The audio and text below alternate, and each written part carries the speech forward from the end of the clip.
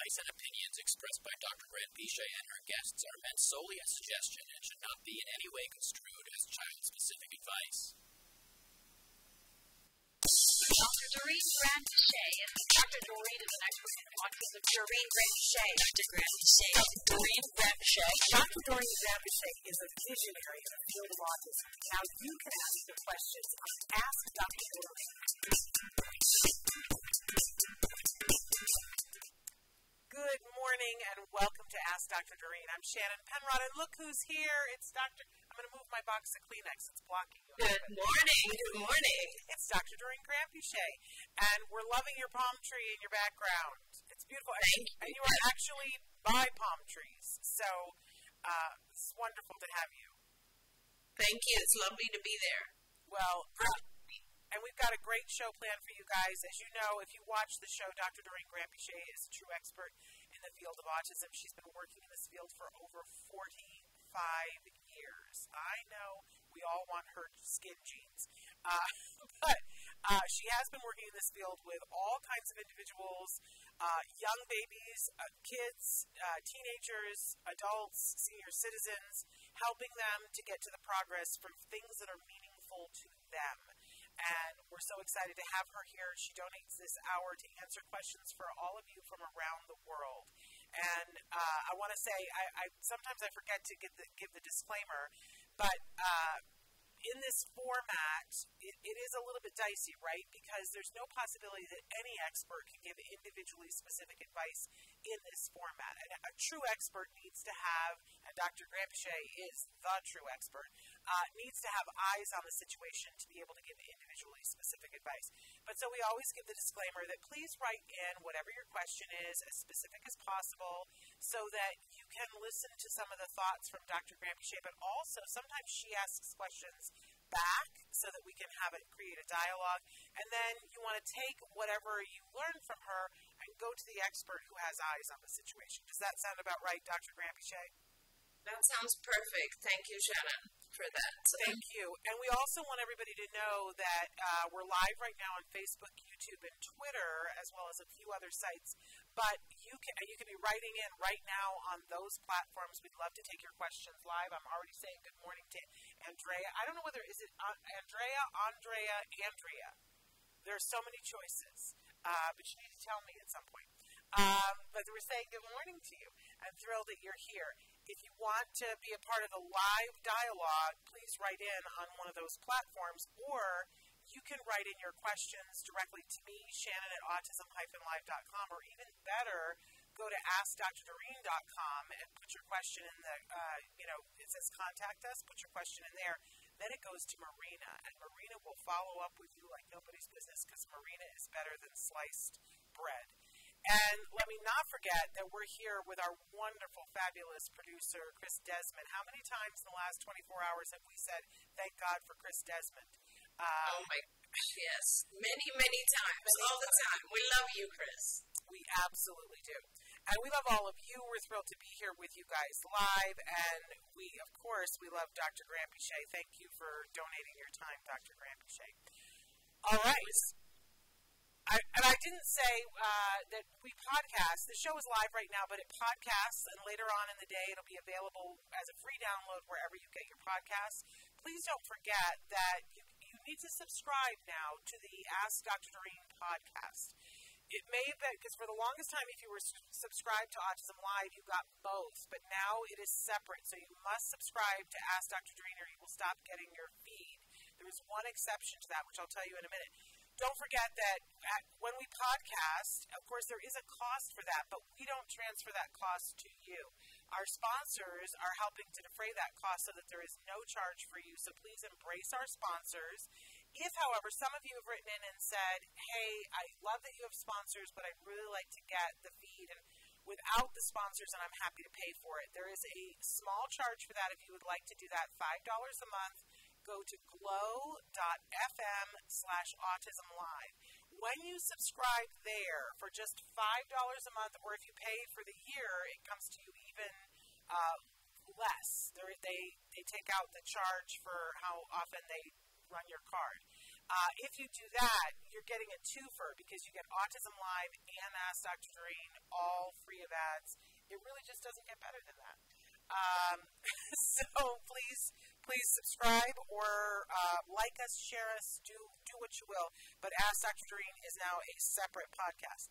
So, Dr. Granpeesheh, our topic for today is sensory needs, a huge topic, especially this time of year. I think when the sensory stuff around the holidays goes up, it creates a very interesting dynamic.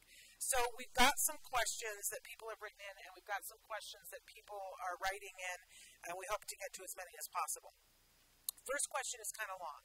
I have 3 children on the spectrum, and I wish the world could see just one of our days to understand how different my kids are from each other. My 11-year-old is high functioning. He is in regular school, great grades, but he has high sensory needs. He has to have a fidget in his hands at all times or he falls apart and can't concentrate. We had to have it written into his IEP. My 7-year-old is sound sensitive. It's like normal sound is turned up to 11 for her. She wears headphones everywhere, and I worry, what is she missing out on? My youngest is 4. He needs to rock constantly or be in movement. I worry about life for all of them. What happens when my 11-year-old needs to take the SATs to go to college? Are they going to let him have a fidget during the test? Is my daughter going to be sentenced to not hearing? And for my littlest, how on earth is he going to be able to go to kindergarten next year when he is incapable of being still for 3 seconds? I feel like I have worked hard to make our lives function, but it's all a very precarious house of cards, and I wonder what happens if I die. Which I just want to hug this parent because I think that's a lot of what parents think. Like, okay, we've got this on some sort of an even keel, but first of all, what happens if something upsets that, and what happens if I die? Yeah. I mean, it's, as any parent will attest, it's difficult, right? And we worry about everything with our children, but especially if you're dealing with 3 special needs children and they each have different needs, which is, so common in autism. I guess, first of all, yes, giving you, as Shannon would say, an air hug, because, good Lord, what you're dealing with is unique and amazing, and I can only imagine all the different things you worry about. But I would say, you've done a tremendous job of managing things up to this point. Not everybody deals with 3 different children with special needs. And if you really are just concerned about kind of what will happen when you're no longer around, then like all parents, I think you have to find trustees, you have to find people who are willing to be guardians, you have to set up, your will and make sure that things are as taken care of as possible, right? I mean, we never, even parents of typically developing kids, everybody always worries, and it's always hard to find the right person who's willing to say, okay, in case you're not here, I'm going to step in. And sometimes it's going to be 2 or 3 people, cousins, siblings, friends, etc., or spouse, of course, or anyone who you feel would be the right person. As they say, it takes a village. And so if you can do that, because I think that does help a little bit. I remember when my kids were young and I kind of set up a will and trust, and it was so difficult just coming to the decision of what would happen if I'm not there. Is so sad and so difficult to choose the right people and then ask them and they agree and all of these things, right? And people change and relationships change, and so you have to keep that updated actually, because your relationship with those folks might change, and as your children grow up, things change. So, but I do think it's important to do that because it does give you a little bit of a sense of relief. And then, of course, going forward, you have to continue to build the village of people who are helping for your children right now. I do want to say, just in response to, your 11-year-old, yes, they will make accommodations in testing. I guess what I want to tell you from someone who's been in the field for over 40 years, things have changed a lot and they will continue to change. So hopefully by the time your kids are adults, there will be a much more acceptance and many more accommodations available to our kids. So not only will your 11-year-old, which I'm so glad to hear that your 11-year-old is so high functioning that your biggest worry is, can they take their sensory fidget toy when they test for college? So that's wonderful. Regarding your 7-year-old daughter, by the way, there are now headphones where you can actually turn on and off the external noises. So in other words, she can actually, there are buttons on the headphones where you can hear conversation even if you keep your headphone on. It allows you to hear some of the external noises, but it blocks the overall sounds that are coming in. So all the new Apple stuff is like that, and there are lots of other headphones that allow you to have either complete silence or you can hear some of it, but it's muffled. So you don't need to worry about what she's missing out, because I do believe that headphones for a lot of our kids are very helpful. Of course, you can also go ahead and teach her that when she is in conversation, let's say, it would be good to remove the headphones, So these are all shaping things. And by the way, in regards to sensory issues, they do change over time. Sometimes our kids actually become much more acclimated and comfortable with sensory input. And so as the child ages, those sensory input areas become less hurtful or drastic, and our kids are able to tolerate them more. And then finally, regarding your 4-year-old, I've always found it very interesting that body rocking is a very calming thing because it activates the parasympathetic nervous system. So, maybe you can also have a rocking chair for the 4-year-old in his room and allow him to go there and do that so that the rest of the time he doesn't need to body rock as much.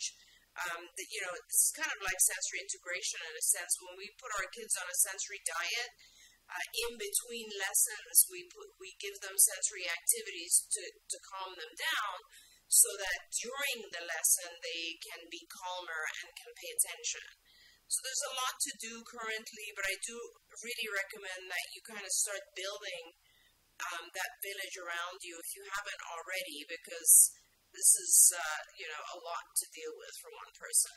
Yeah, I have to say that was the aha moment for us when Jem was little, was realizing that we weren't going to pick one person or one family.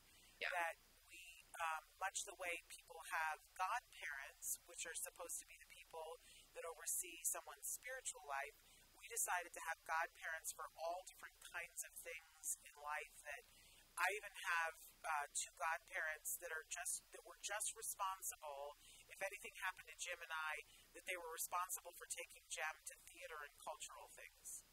Because we wanted to make sure that he had a full. Yeah. We have a person that a couple that he can go to if he has legal questions. We just sort of doled out. We picked, one family, my niece and her husband, that if he was under the age of 18 and we died, that he would go and live with them. But we had all of the financial stuff taken care of by somebody else, and we had that he would live with them, but his actual guardian would be somebody who didn't live there. So that there was always checks and balances, and it was amazing when we were only asking people, can you just take care of this aspect of his life?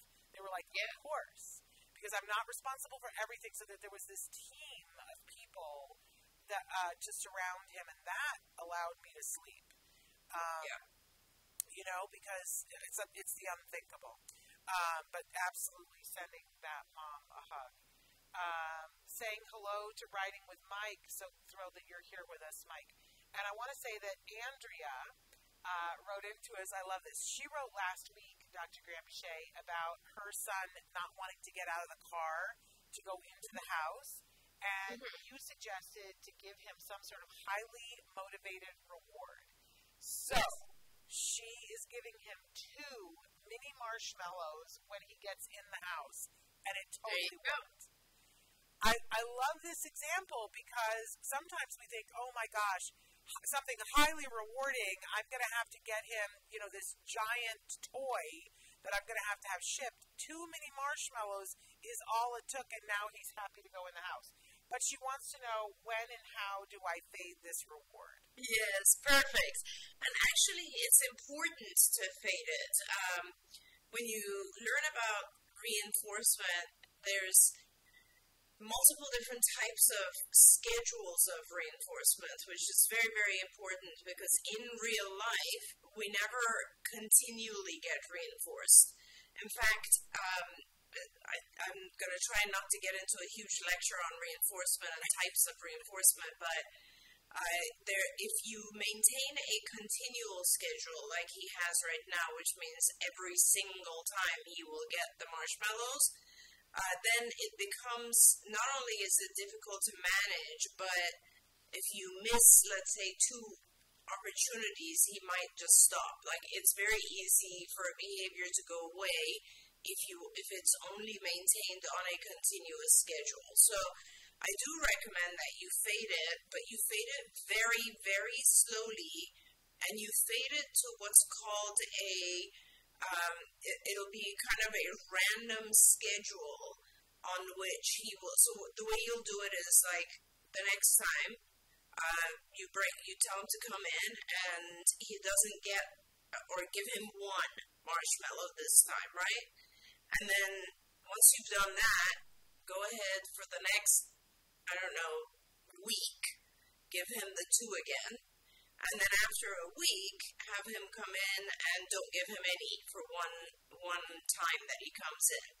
And then again, for let's say 5 days, go back to giving him 2. So you're doing it very, very slowly, and you're doing it on a random schedule. You don't want to do it every single week.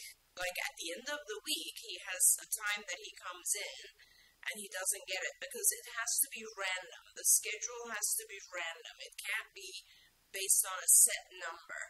And it also needs to be faded very slowly. And also you can replace with other fun activities. Like, for instance, you could give him 1 marshmallow, but then say, hey, we're going to do something fun together now. Whatever it is, but do it slowly, fade it gradually, and it'll be fine. So as long as you now move it to more natural things, for instance, we're going to do fun activities in the house. So, and that's kind of how you do it. And pair it all with praise, I'm guessing? Always praise, but I think the main thing is that these are called ratio schedules. Intermittent ratio is what it's actually called. Because it's based on a kind of a random number of times. And each time he's not going to get the marshmallow each time. So he will never know when he's going to get it. So he will continue to come in hoping that this is the time I get it. And eventually you can even take it down to, hey, we're out of marshmallows, but we'll get something else. And then you can just mix it. Yeah. Can I tell you what I call that reinforcement schedule? I call it the slot machine. It is the slot machine. Slot machines are specifically built on intermittent ratio schedules. And that's the schedule that is the hardest to break. And that's why we all sit in front of a slot machine doing this, because we think that, the next one is going to be the time when I win, the next one. And they're on a random schedule. Yeah. There we go. Saying hello also to Autism Journey with Elijah. We had them on the show yesterday, Mike and Lori Bowersox. They were absolutely amazing. If you guys missed that show, you should go back and watch that. They have a new line of shirts out that are called, it's the Autism Affirmation Clothing. They're so lovely with, great white affirmative things on their shirt. It's really lovely. Everybody needs to check that out. Okay, going on to our next question. My son screams whenever we get on the highway. Is that a sensory thing, and how can I change it? Currently, I try to never get on the highway with him in the car. For Thanksgiving, we went to my sister's. We drove at night on side streets until he went to sleep, and then we got on the freeway.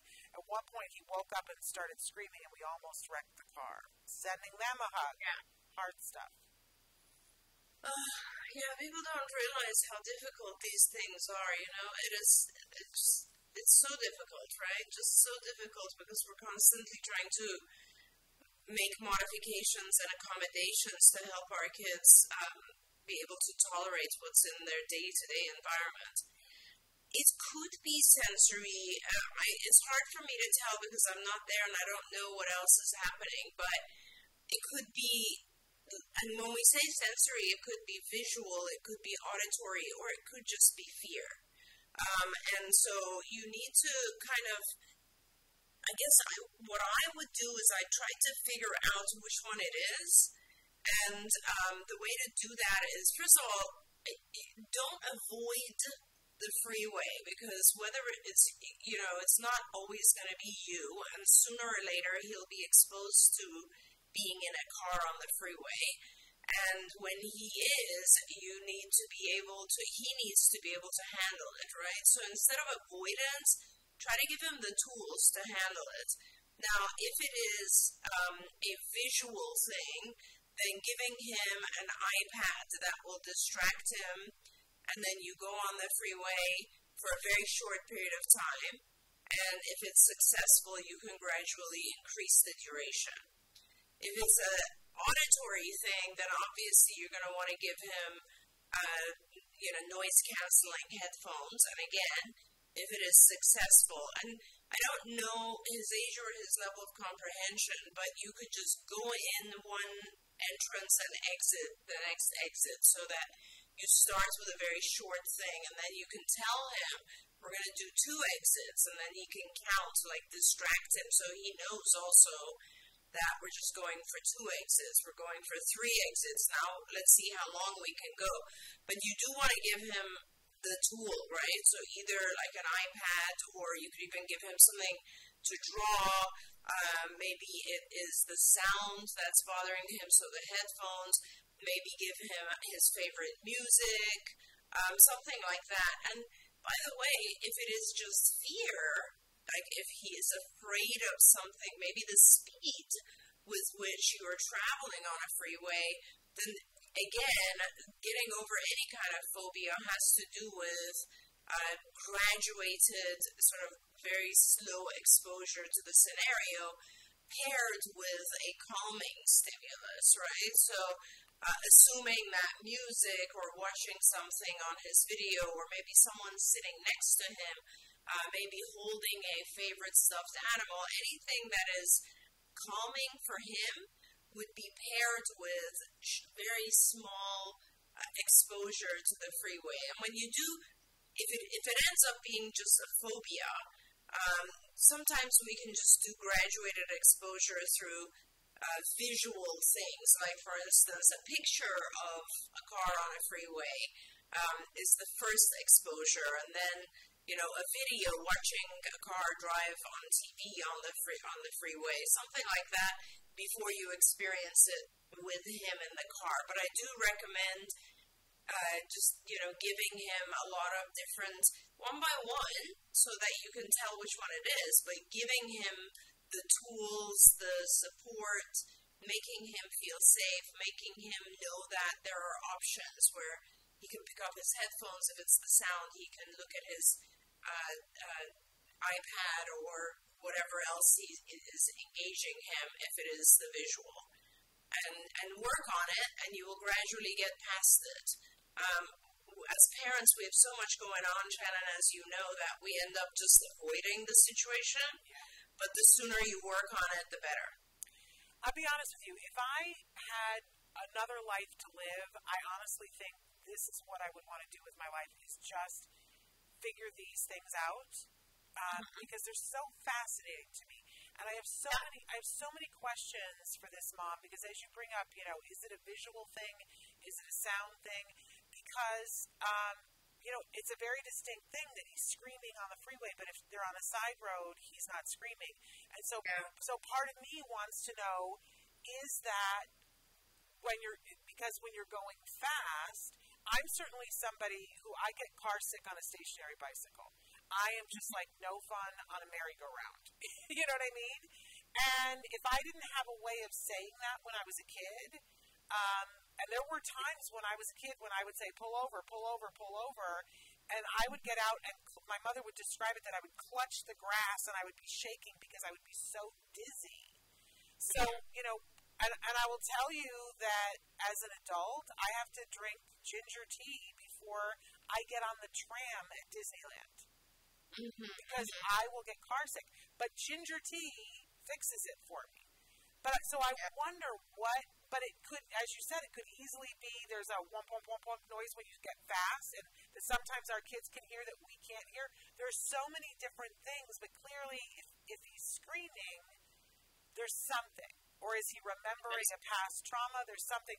But I love the idea of trying to figure it out instead of route your life around it. Yeah, for sure. Because thank you for bringing that up, Shannon, and saying that he could be feeling nauseous or dizzy.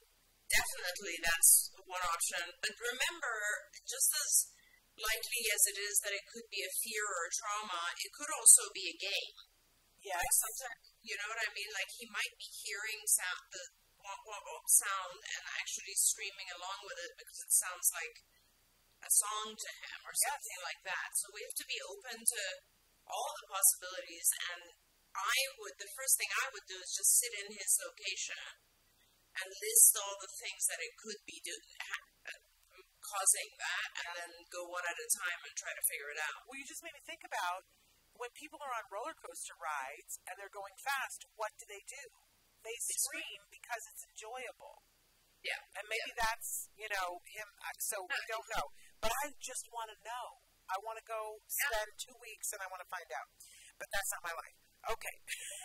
Also, another thing is, let's not forget, sometimes our kids just see something and they imitate it. Yes. So I don't know what he's seen on TV. Like maybe he has seen, I don't know, a car chase or something where he thinks, it's accompanied by screaming. I'm not sure. But definitely trying to figure it out.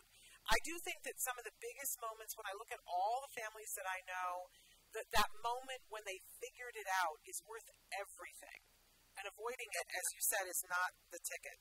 Because it ends up being more and more and more and more, and by the time the child is like 15, you're avoiding 20 different things, and then it makes life just impossible for you as a parent. This is what I also tell parents who are avoiding dealing with, let's say, the child sleeping with them at night. Yeah. And it's one thing if your child is 4 and you're still not dealing with it. It's a different thing if they're 18. Yeah. So sooner or later, it's something you have to deal with. A parent wrote in and said that their son is 6-year-old, speaks in full sentences, and is making great improvement in social interactions and academics when he's focused. But the biggest challenge is that he switches into imagination mode, and it's hard to break him out of that. They specify that this is happening in school, but that the only thing that gets him out of it is his imagination mode, is something exciting, stimulating, or from his special interests. So you were talking about that. I want to say that they wrote in and said, I want him to be able to learn to lose himself in his imagination when it's appropriate, on the bus, in the tub, lazy Sunday afternoon, etc. But he doesn't get this and does it any time. So do you want to continue where you left off? Yeah. And I guess I'll restart and I'll talk about this whole process is based on this kind of psychological process that's called cognitive flexibility. And cognitive flexibility is something actually it's a developmental process. We learn it early in life, and he needs to practice it and get better at it. And it has to do with being able to move thoughts around in your mind. And it's completely fine for him to be in imagination mode. A lot of kids are, and as we age, we get less and less in imagination mode, except for those folks who are very, very creative, obviously. But what you have to focus on teaching him is how to get himself out of imagination mode in environments where it's not appropriate socially, right? So in the classroom, perhaps, or when you're talking to him, or, when he has to focus and do something that's timed. There's lots of situations in life where we have to focus on something that's going on and can't be in, as you call it, imagination mode. And so I recommend two different things as usual. One is there's a number of activities that you can do with him. You can certainly go to a psychologist if you want, and I would start by asking for an evaluation of set shifting, psychological flexibility or cognitive flexibility, set shifting. Set shifting really has to do with moving our mind around from one type of activity to another.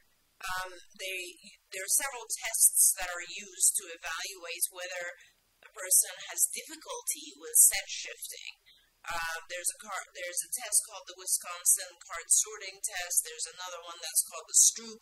A psychologist can give your child these and see if your child is able to go between two cognitive sets. So two different types of thoughts, like numbers and letters, or watching something and responding versus hearing something and responding. So they can test for that, but in the meantime, you can also do activities to strengthen that.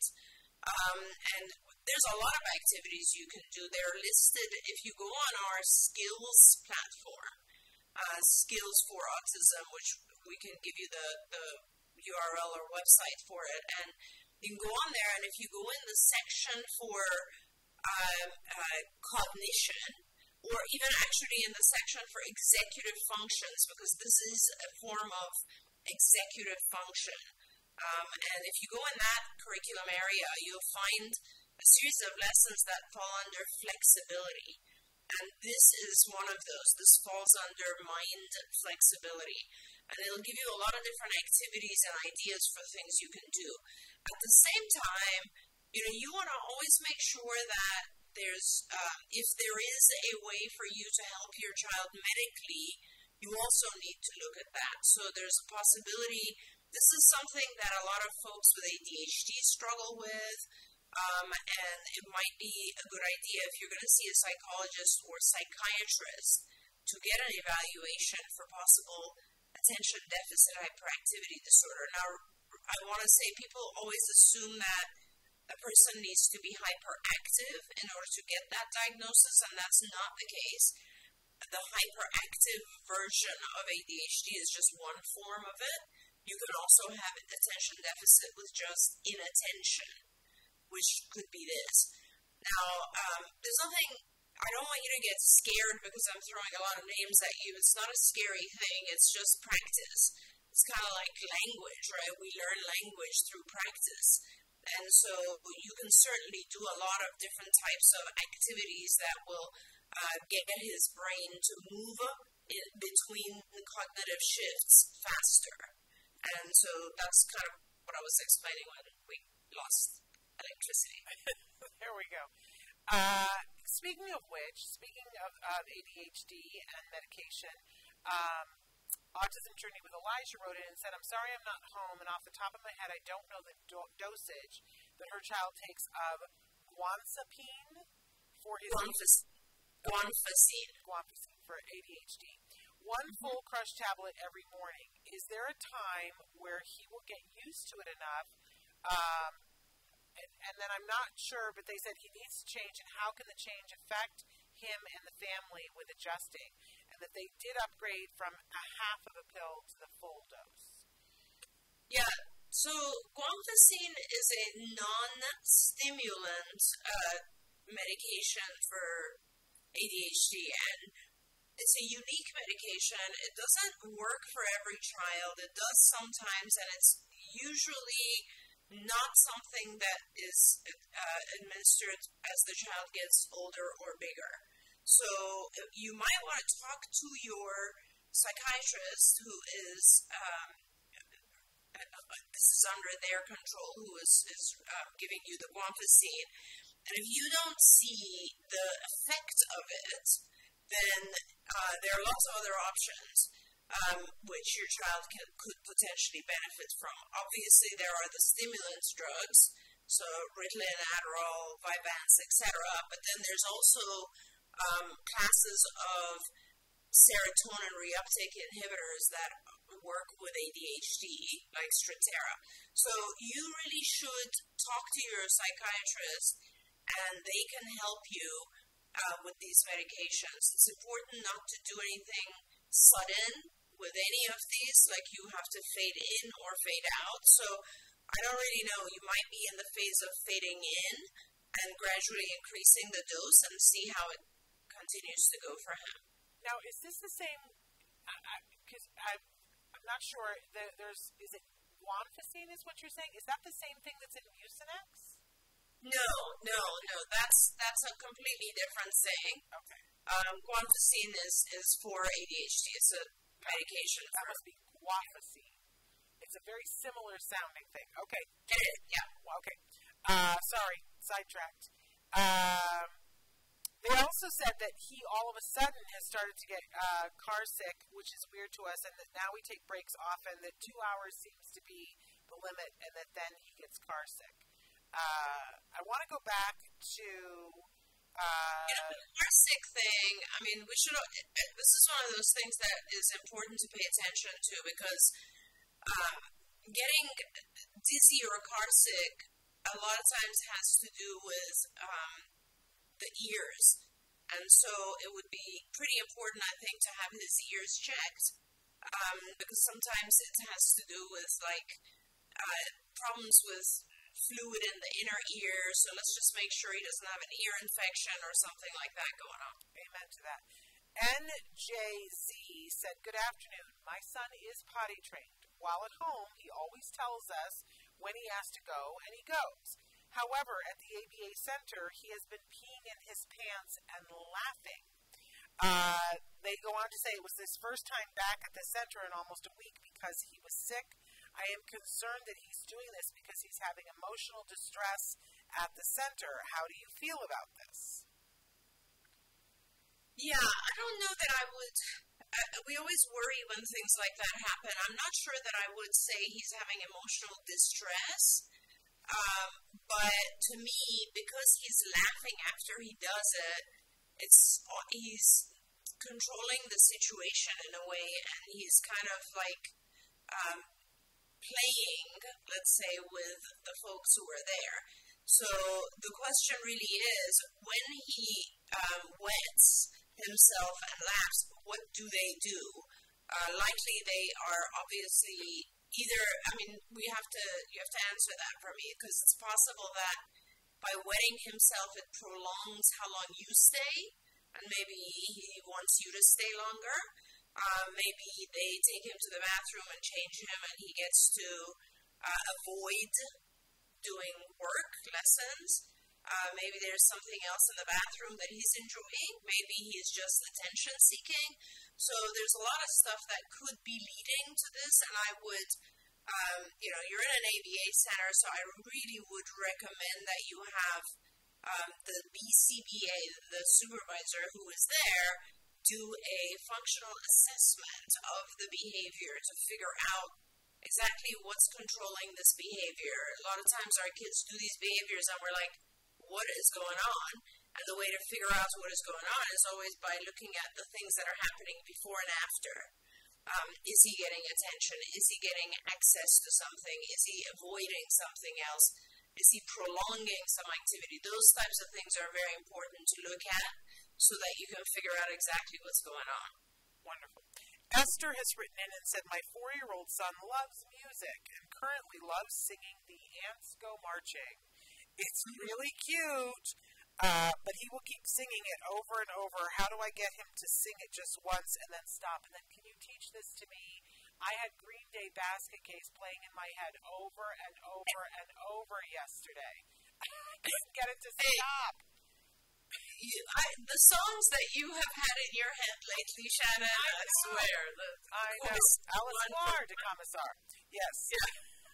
No, I mean, the thing with our kids is, I think you just have, and I don't, again, this is one of those scenarios where I don't know enough about the child. My parent can tell us age and comprehension level, because you basically need to have a visual for number of times so that the child is like, okay, you're allowed to sing it one time, and then you reward that, right? And you get it under what we call SD control. So if they sing it one time, they get a reward. If they continue singing it, the reward is taken away. And that's essentially your child getting the message that, oh, I'm allowed to do it once, but you will need to do it intermittently during the day, or you will need to redirect him to some activity that involves music, because clearly he's really into the singing and the music and all that sort of stuff. So clearly you need to give him that out, or the ability to engage with music when it's appropriate. But when he is singing it repeatedly, you want to be able to stop him. And obviously, here's a task that is incompatible with singing is talking. So if you can get him to answer questions or do things that you know he can respond to vocally, that's where you go. And believe me, if you ask him a bunch of questions, he's going to stop singing, because now every single time he sings, you're placing a demand on him. So again, it depends on what your child's verbal ability is. There we go. Another question that we had. Our OT has us dry brushing my 7-year-old several times a day. We notice that he is calmer. Why is that? So that's great. I'm so glad that you discovered that. For some kids, that sensory input, and actually for some people, not just our kids, but a lot of us, the sensory input from dry brushing on the skin is very calming. And this is the whole thing we talk about with sensory dysregulation with our kids. Their senses are dysregulated. It's just that simple. And so, I don't know if you guys have ever had the feeling where, I don't know what causes this feeling. Maybe if you have not sleeping enough, or if you're getting sick, or those types of things, and you feel like your skin's crawling. A lot of times I think our kids experience those types of sensory things, which are very disruptive if they're occurring all the time, right? So things like brushing, rolling, massages, all that kind of stuff tends to be very calming. And thank you for actually reminding me of the dry brush, because right after this I'm going to suggest it to one of our kids, one of the parents of one of my kids that I treat, because he needs something like that as well, and it's very likely it might calm him. And where do you get them? Because I've heard people talk about them, and I've seen them, but I don't know where you get them. Where do you get them? You can, lots of places. First of all, they're available on all the different, places where you buy sensory stimuli for kids on the spectrum. But so, I would imagine Stages Learning also has all the places online where you can buy the various nooks and things for our kids, But you can also buy them online just at Amazon. You can just put in a dry brush, because it is something that is used in massage. Amazing. So, when we're talking about sensory needs, sometimes I think it's important for us to own that we all have sensory needs. For sure. And I talk way too much about myself, but, I would love to hear, what's a sensory need that you have? Let's see. So I am one of those people that loves a good massage. So I will always go for a massage. But you know how sometimes when you go to a spa and they do a massage, they'll also do a wrap? I can't handle a wrap for a minute. If I am wrapped in something, I feel immediately claustrophobic and need to get out. Whereas, like my husband, he loves getting a wrap. On the other hand, like I really enjoy a facial because I love when like the feeling of what are those creams that are kind of rough on your skin. And my husband, for instance, hates a facial. Yeah. So I think people have different sensory needs. Here's another example. Like my husband, he wakes up, the first thing he does is turn on music, right? I mean, he lives with music in the background all the time, and I think that's very calming for him. For me, I just had an example of some sensory things that really, really, really bother me. One of the things that I have very sensitive hearing, Shannon, so like if somebody leaves the fan on in a bathroom, it seriously distracts me, it disturbs me, like I can't focus because I can hear the fan. Yeah.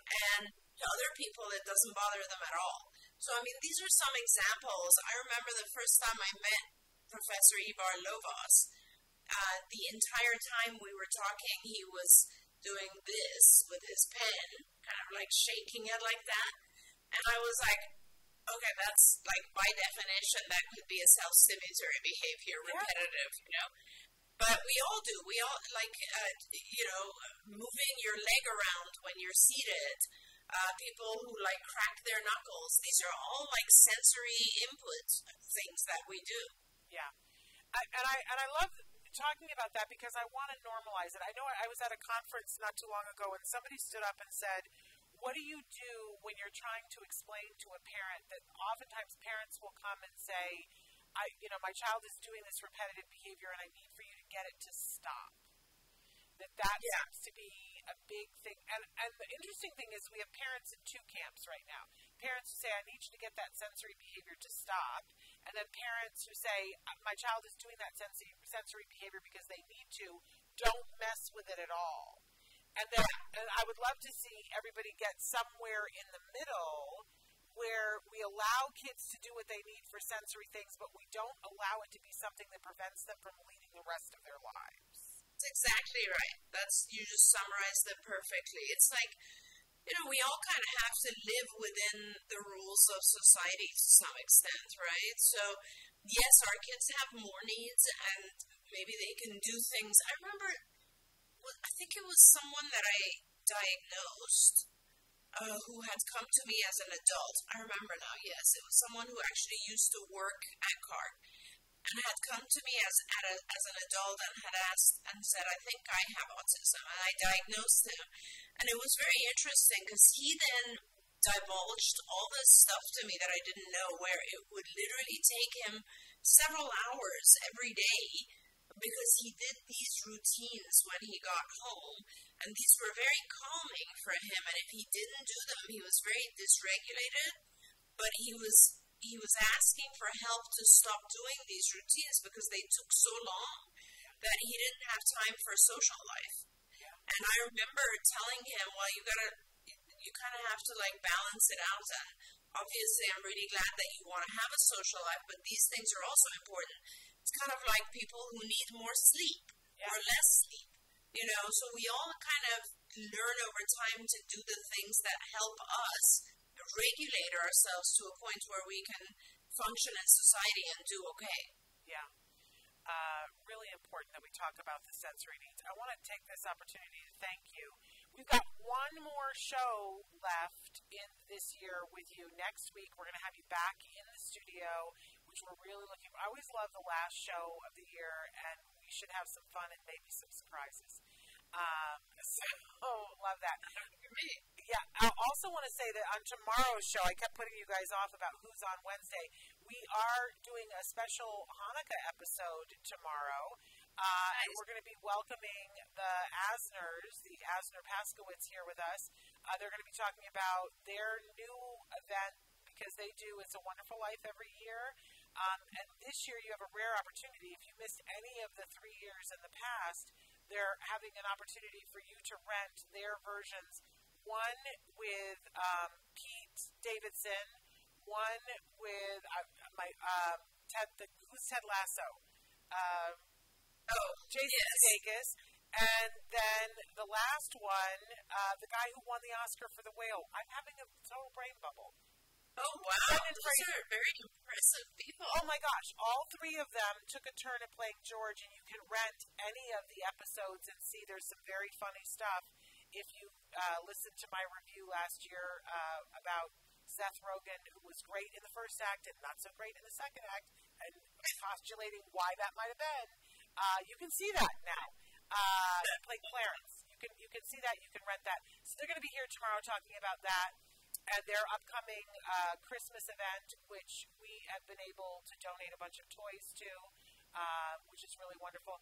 Then on Monday, we're having Dr. Jonathan Tarbox is going to be here with us live, which that hasn't happened in a month of Sundays.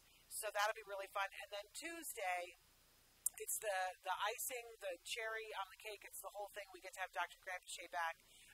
We'll bring the holiday season in and out, and Happy New Year, and be done for the year, but then we're going to be back in January. We already have Dr. Temple Grandin going to be joining us in January, so that's going to be fun. So you want to stay tuned for all of that and messages about that. But Dr. Granpeesheh, thank you so much for being here. Thank you. Thank you, Shannon, and thank you, everyone. Go back to being in the sun, please. All right. Thank you, everybody. We'll see you tomorrow. Until then, give your kiddos a hug from me and one for you, too. Bye-bye for now.